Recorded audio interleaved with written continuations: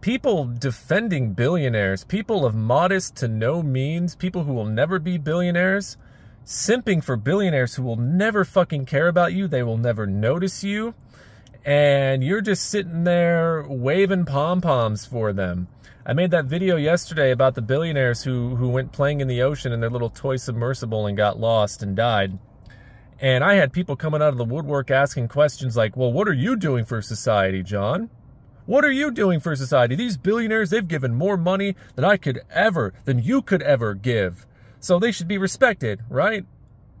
They throw little dribs and drabs of money at causes here and there, even though their money could eradicate those causes and they would still have plenty left over. Some of these people would still have billions left over if they threw enough money at, say, eradicating world hunger, if they threw enough money at eradicating thirst, getting clean drinking water to everyone in this world.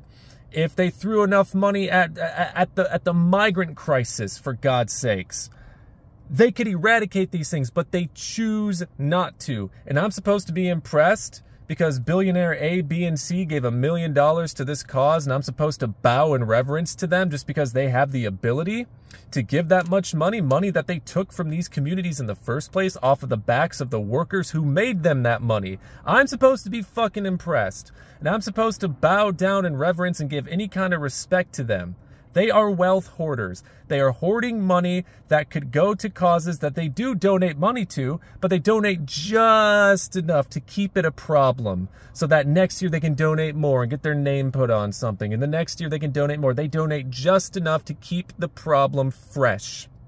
They give just enough to keep the whatever the problem is, whether it's hunger, thirst, housing. They give enough to keep it fresh, and they get a nice tax benefit in the end too, because usually they do it through their foundations, the Bill and Melinda Gates Foundation, the Richard Branson, I'm a big old douchebag foundation, whatever. Okay, that was lame, but yeah, these donations are not done for purely altruistic purposes. And you may say, well, who cares? It's money that was there that wasn't there yesterday. And I'm saying they should give fucking more.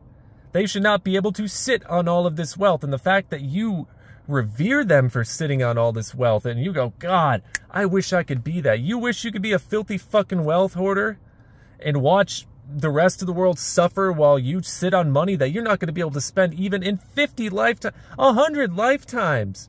You could have 100 children, put them all through college, and you'd still have billions left over. You want that. Just so you can look at it, just so you can count on it. You want the social status. That's what you want.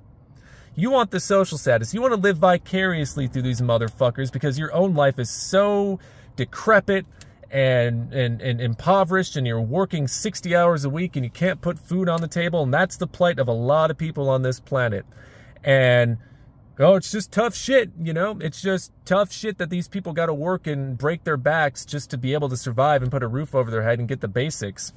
You know, misdirected anger. You fucking people, you'll get angry at everybody. You'll get angry at immigrants. You will get angry at the weather. You will get angry at your constipation causing all these problems before you will ever, even for a split tiny microsecond, implicate a billionaire for the problems happening in this world, for the workers that they have exploited, for the rules that they have skirted, the regulations that they have skirted, for the pollution and the waste they have brought upon this fucking planet. And we ask them to give a little bit more, and that's a big fucking imposition to them. They've been an imposition on us. Wake the fuck up. Wake the fuck up.